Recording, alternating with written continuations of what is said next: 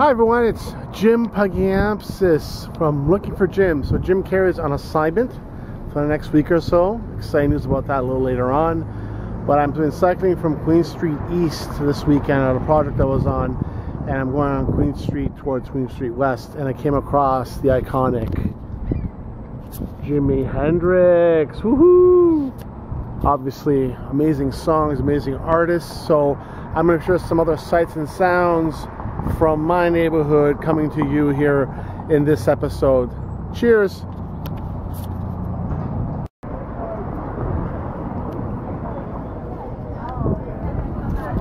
Hey everyone, it's Jim. I'm back. Jimmy Simpson Park here in Toronto. We have a lot of amazing parks here to come and play tennis and enjoy ourselves, sit down, talk with friends. But this park is named after Jimmy Simpson. An interesting gentleman. He served as mayor for 1 year term in 1935. Was also a journalist, socialist, and trade union. Was the 44th mayor of Toronto. So this series is about sharing some other very successful Jimmy, Jacobs. So this is one of them. Stay tuned for some more including insights from Toronto.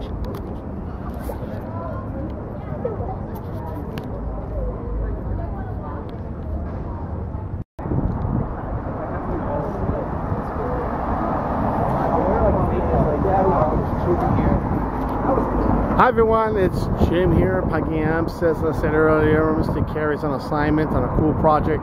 I'm here on Bloor Street West in downtown Toronto. Where behind me is Jimmy's Athletic Club. Wow, Jimmy's Athletic Club. I never thought I'd see that before. Isn't that cool? Because we all need to work out and keep active. So with that, some more sights from Bloor Street West, Jimmy's Athletic Club in the house there. Take care, everybody.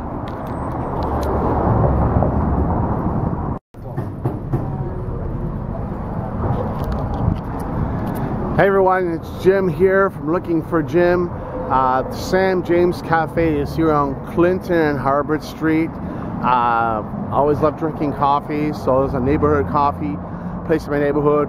As you see, I've covered Jimmy Simpson Park, the iconic Jimi Hendrix. I have a few other Jimmys I'll be covering here, but I just wanted this episode to cover some of the local successful gyms we've had. This season has been amazing so far. Jim is away on assignment. I have a few more things I'll be sharing. Excited to be sharing some more insights on Looking for Jim. Yay! Take care.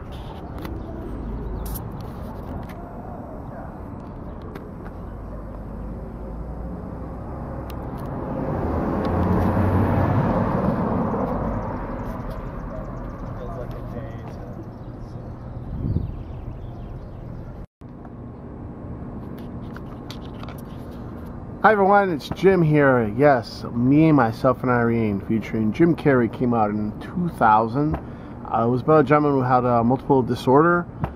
It's a sort of a black comedy, but on a very serious issue of mental health. And this particular movie, one character is under control, then he doesn't continue to take his medication, and another guy comes out. So, but again, a black comedy film that Jim Carrey did called Me, Myself, and Irene came out in 2000. Obviously, he's done many films since then, so we try and highlight some movies of the iconic and Canadian Jim Carrey. Take care, everyone.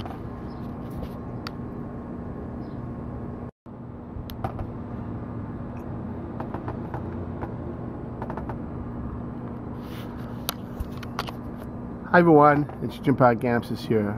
The late Jim Brown passed away late May at the young age of 87. He was an activist, an actor, and a football star. Appeared in multiple films, from The Dirty Dozen to He's Got Game, Any Given Sunday, I've Gone a Grid, You're Gonna Get You Sucker, and again, a man who made the path for people after him in a sport which is one of the most popular sports actually in North America, football. But he was definitely a broadcaster as well, and he had that voice that you really wanted to listen to. So sadly, Jim Brown has left us, but cool article. Even the great LeBron James said some kind words about him, and it was very nice. Again, another James, LeBron James. So with that, I'll leave this with obituary of the amazing Jim Brown.